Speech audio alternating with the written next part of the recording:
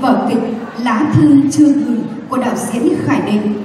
Và sau đây, bản phân vai xin phép chị Thấm trong vai cô bán nước,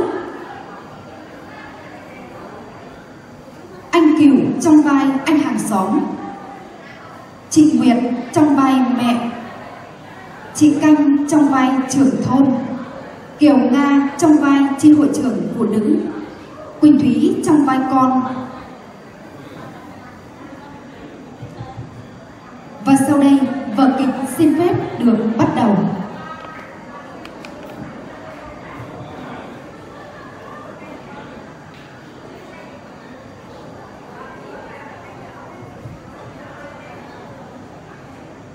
Mỗi năm đến hè lòng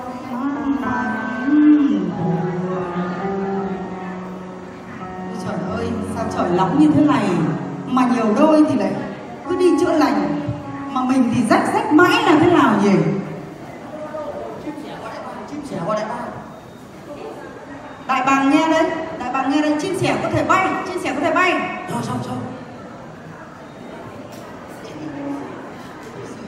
Thế là lão đi vứt rác kìa. Rồi, vâng, mình cứ ở bác đấy nhá. Tớ bà thì bà bán nước xong bà cứ hất bã chè cái này, vứt ra đường xuống. Thế còn tớ thì cứ nhà nào đóng phí là tớ vứt rác vào, cho nên mình không mất tiền. Rồi cái tiền đấy thì vứt vào đây. Mà tôi nói cho ông nghe này, cái tiền mà nước tối hôm qua ông uống còn chưa trả nợ tôi đâu đấy nhá. Cứ giải thế đây, tiền của cô đây suốt ngày tiền.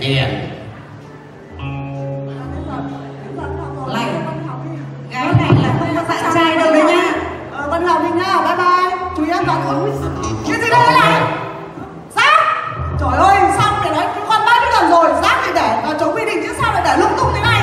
Hôm qua con đã để gọn gàng vào rồi mà. Đây là ai hay là chó mèo thì tha ra đây thôi mẹ. Đâu phải sao nào? Ôi trời ơi, đúng không phải rác của mình rồi, thối quá. Để mẹ hỏi bác Thấm thế nào? Bác Thấm ơi! Bác bán nước cả ngày ở đây, bác có thấy ai vứt rác trộm sang nhà tôi không? Ôi giời ơi, tôi không có để ý đâu. Đường xá đông đúc người qua người lại. Hôm qua tôi còn bị hai cái thằng đầu xanh đầu đỏ, nó làm đánh vù một phát tí nữa thì cái túi vỏ quýt vào đầu tôi đấy. Bực mình quá không? Mẹ ơi, đây không phải rác nhà mình rồi. Rác này để lẫn lộn, không phân biệt rõ rác vô cơ, hữu cơ do các bác ở thôn mình tuyên truyền gì cả. Ôi đúng rồi, không phải là rác của nhà mình, sao rác của mình nhiều thế nhỉ? Mà con gái của mẹ nhớ kỹ hơn tuyên truyền của hội đấy, sau là hội viên tương lai cực Mẹ cứ đùa con. mà thôi con đi học đi, không muộn giờ để mẹ rác vào đơn quy định xong mẹ đi làm. Con đi học đây ạ.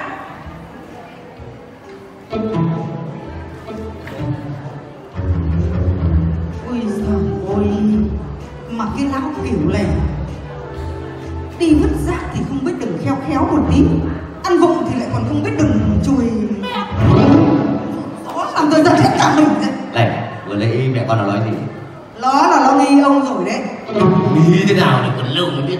Mà bây giờ ông Canh để tôi hất tí bã chè xuống ao nhá. Hất xuống cái ao kia, chiều nào Cửu giờ tắm ở đấy mà. Rồi ơi, cái bụng thì phưỡn ra, lại còn phoi ra, người ta thì 6 múi, mình thì lại còn 6 múi rồi vào một, nhìn mà kiếp mới được em. Ôi, thế mà tớ vẫn thích đẹp. Và đang quy định hôm nào trăng sáng ấy, tớ rủ Thấm tắm cùng nhá. Tì chả thèm nhá. Úi giời này, không thèm á. Được rồi, nhớ đấy. Đây là chỉ có làm ăn với nhau thôi nhá. Thế còn cái chuyện kia còn lâu nhá. Mà bây giờ nhá, ông Canh cho tôi nhìn kỹ vào để tôi hất nước xuống.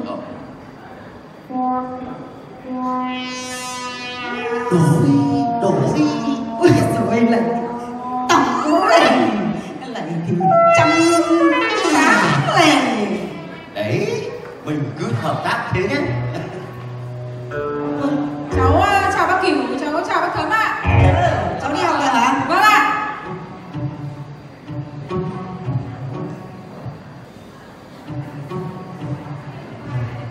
Alo, chim sẻ gọi đại bàng. Đại bàng nghe đây. Chim sẻ có thể di chuyển theo hướng Bắc Nam nhá. Hướng Bắc Nam là hướng nào đấy? Ui giời, cái gió trời ông. Cái hướng Bắc Nam là cái hướng mà tàu anh qua núi ấy. Ôi cái bà này, bệnh người quá. Bác,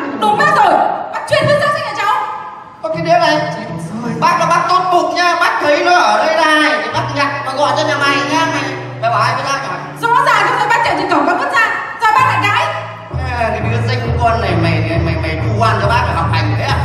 Bác thì bắt. Sao nó còn sao đấy? Rõ ràng con nhìn thấy bác Kiểu bác vứt rác sang nhà mình. Con bảo bác ấy bác còn mắng con đi đánh con kìa. Lại cái sao lại mắng con tôi đây, sao lại đánh con tôi đây hả? Thôi Tôi có vứt đâu. thôi rồi. Sao lại Chào mọi người nhé, mọi người có gì mà to tiếng với nhau thế? Tôi đang có việc đi ngang qua đây thì tôi thấy ồn ào tôi rẽ vào. đây có bác trưởng thôn đây rồi. Bác giúp tôi giải quyết cái vụ này cái. Không nghĩ là tôi bác ông này vứt rác sang nhà tôi mà nhưng mà bác không nhận. Các chị có việc gì đấy nhỉ? Dạ vâng, chào chị ngay, cán bộ hội phụ nữ.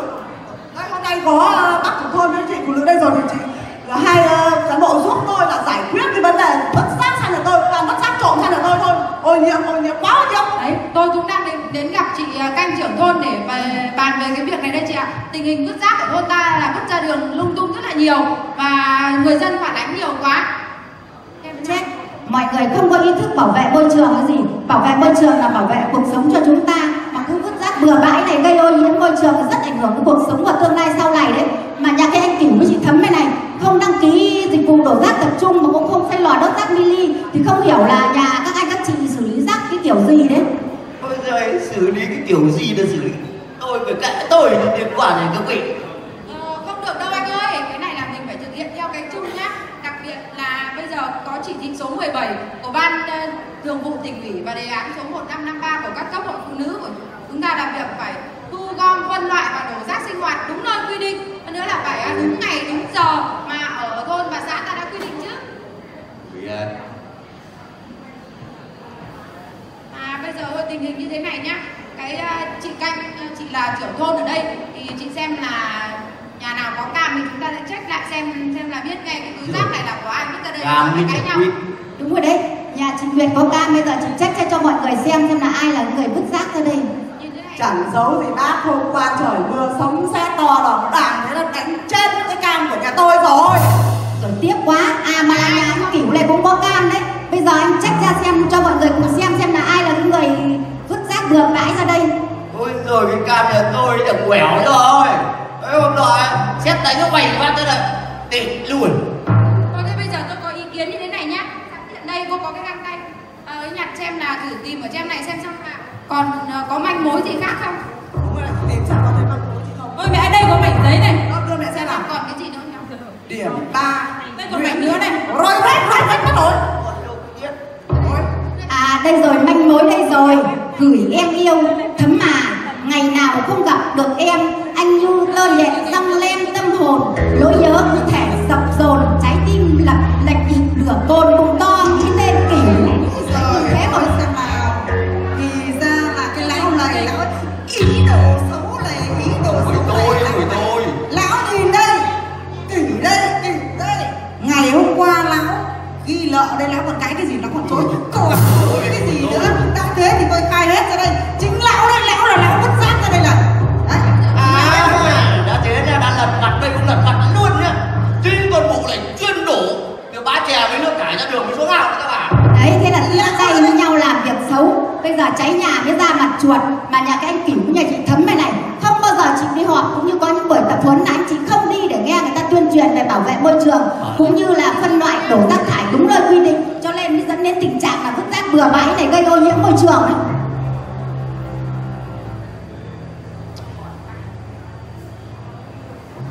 Bây giờ các hội của chúng tôi cũng đang vận động đến các hội viên phụ nữ này, các gia đình, mọi người nếu mà có gì không hiểu ấy thì anh chị, nhất là anh chị vào đây tôi hướng dẫn cho anh chị như thế này nhá. Đâu đây tôi xem nào. Đây này, ví dụ như là cái rau này, cọng rau này thì anh chị có thể ủ làm phân bón này.